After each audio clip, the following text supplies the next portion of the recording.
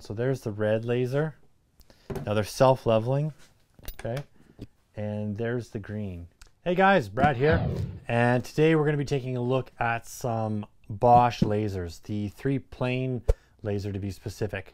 There's been a lot of talk about them lately, chats and stuff like that, people asking me questions, and also a lot of people purchasing them. So I thought that we would take a closer look at the red and the green laser and just sort of give you my recommendations as to which one I feel is the better buy, and what's really good if you're just kind of getting into it. So yeah, why don't you come on in here and I'll show you my two setups. So let's start with the green laser. It comes with a nice case.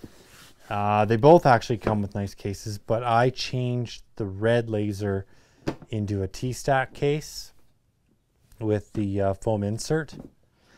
But then the green laser, it has so much stuff, I haven't been able to sort of configure it in a way that it'll fit in a T-stack. Now, you may ask, well, why put it in a T-stack if it comes with this box? Mainly because I like to have all my toolboxes connect together. Everything fits in the trailer properly, so I don't end up with these odd size cases. It just makes things a little more streamlined for myself and productivity and all that good stuff. So with the green laser, now I've done a review on both of these before, but I'll quickly run through them. With the green laser, they give you this extra piece right here. Now this is a mount for like steel studs and things like that, so it can mount right on, and then you attach your laser here and then you can adjust up and down. So the green kit gives you this and it slides off, so you don't, I've never even used this thing, but this is what I usually use, and it has legs that come out. So both units have the exact same one, okay? They both come with the exact same base, and this is a really good base too. I quite like it. So based on the bases, they're tied, all right? Now let's look at, I guess the next part is an add-on. This is if you want to mount a receiver. Now a receiver is for if you're outside in a low light condition and you can't see your laser, you can buy one of these receivers, and both lasers have them. Unfortunately, this does not work for that laser and vice versa. So you can buy this receiver and this will attach onto the back. It just clicks in, it just slides on in the back. Now here's where it gets a little tricky.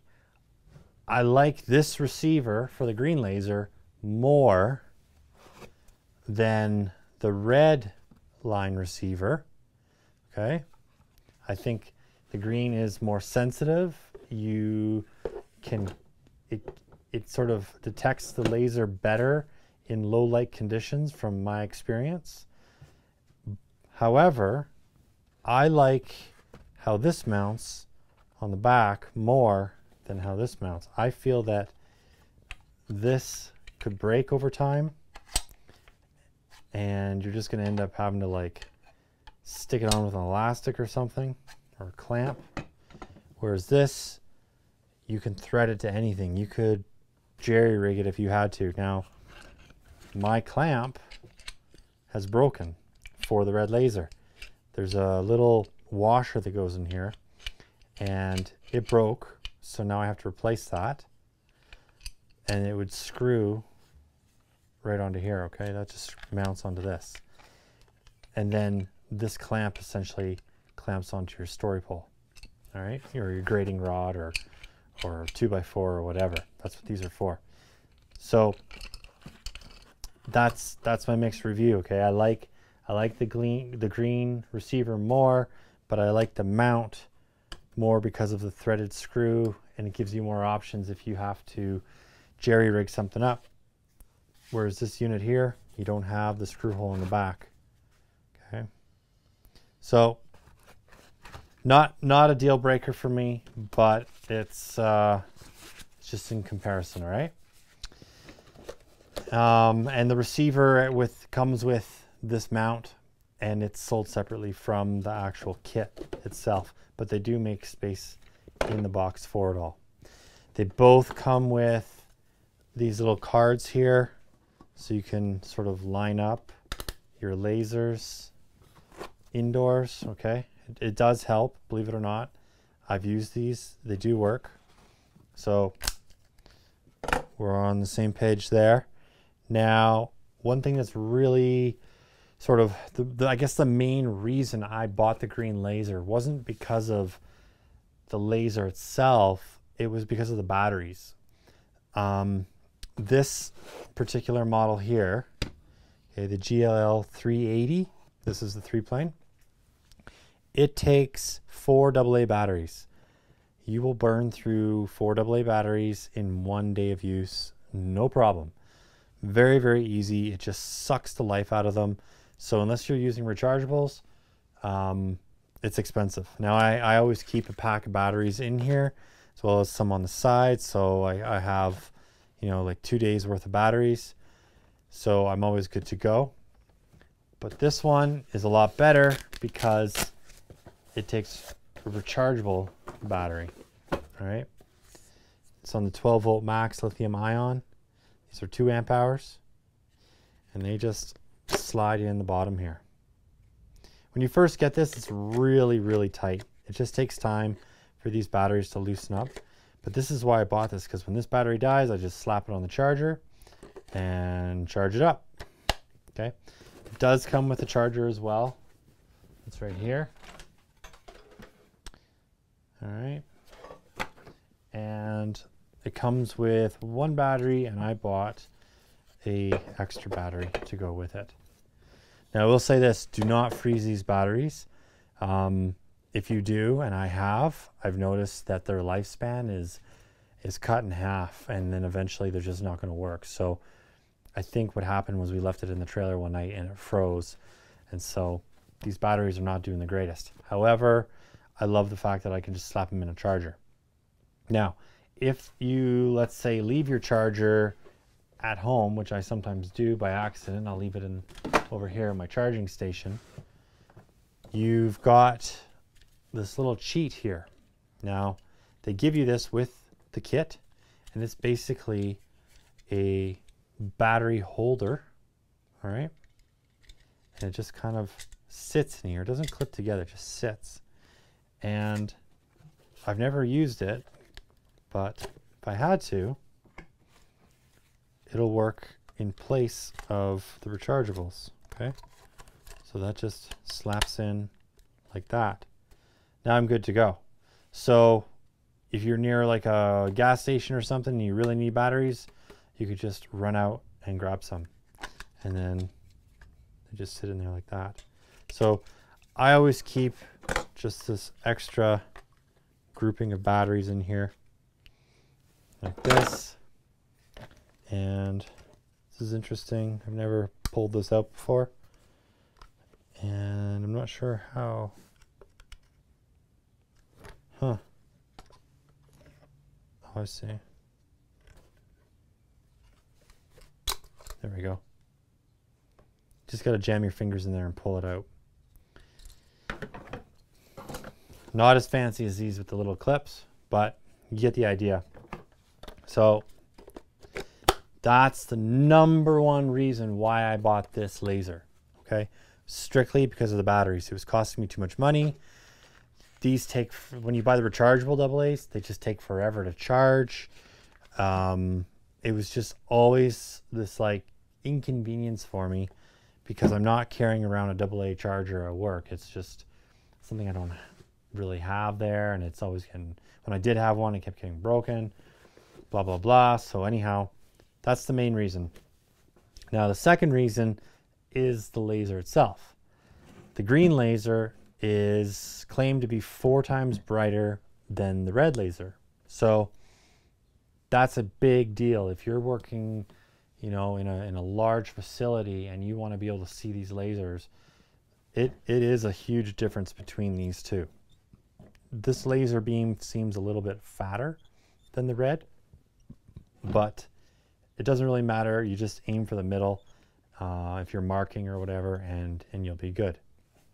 Now, some cool features are that the green laser here, and again, this is the, if I didn't say it, it's the professional GLL3-330CG, all right? Now, the cool thing about this laser is it can connect to your phone or iPad using the Bosch app. And it's got a Bluetooth right there, Bluetooth button. So you connect, and then you can change the brightness levels on the laser. There's 3 settings that you can only do from your phone. On here, you can just change between 2 brightness levels, but on your phone it's 3. But it also tells you if this thing has been dropped or if it's out of calibration or if you need to calibrate it. And this actually is showing that it has been dropped. So I do need to figure out how to calibrate that. And when I do, I'll make a video on that as well. But essentially, see, when I turn it on, see the red calibration light? That right there is saying that it needs to be calibrated. Now, I'd use my phone to show you, but we're using it to film, so I can't. But in the app, it'll say when it was dropped and that it needs to be calibrated. So that's something I need to do. Now, I have checked it with the red laser and with a level, and it is still level. It's fine, but it's saying it needs to be calibrated. So I got to look into that some more. Now, if any of you have done this before, leave a comment down below. I'd love to hear from you. Just kind of help me along the process a bit. But yeah, that's something I have to do. What else can I say about these lasers other than if you're into construction, if you're into renovations, especially if you're into cabinet making and you got to hang cabinets, cabinet installation, I should say, you cannot go wrong with these lasers. They are just absolutely amazing. So behind me here is just a board.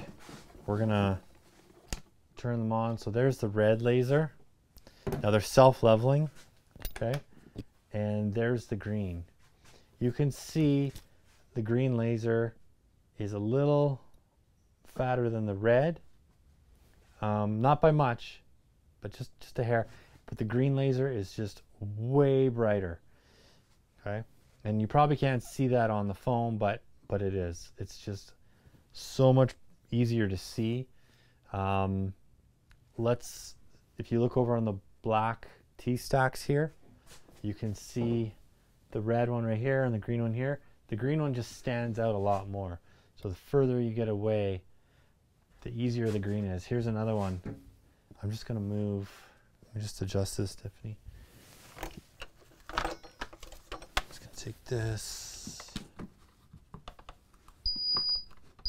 And it beeps when it's at a level. Okay, so back here, see, we can really see the green, and the red is quite faint. So there's a good example. I don't know if that'll show up on the camera, but that's a good example of the difference between the two. So you can imagine, like, this is 6 feet away, 5-6 feet away. If I was in a 25 to 50 foot room, you would not be able to see that red laser as well as the green laser. You'd really have to dim those lights down, which is hard to do when you're on a construction site and you're working with a bunch of other sub-trades. You want to, you can't turn the lights off. So if you're hanging T-bar ceiling or whatever you're doing, laying pipe, plumbing up walls, doing layouts, I would recommend the green laser. Now, the green laser, I'm going to talk American prices here. I believe is about $550 in that range. The red laser you can get for in the 300s, both with the kit. So if you are kind of just needing a laser once in a while, then I would say go with the red, okay? Because if you're not needing it for the applications like myself, where I use it for everything, I would just recommend getting the red laser. It's not worth the extra $200. I used this red laser for years before green was even, invented, and this thing was perfect. No problems at all. But when the green laser came out, just a little bit of a higher game changer, and also the fact that the sensor is better. The receiver, it is a better quality receiver from my experience. So yeah, that's my 2 cents on these lasers, guys. If you have any questions, please leave comments down below. I'd love to get to you and answer them if I can. Yeah, that's all I got. So hope you liked the review. Please leave a thumbs up, subscribe, hit that notify bell. Till next time, keep on crushing it. We'll catch you later.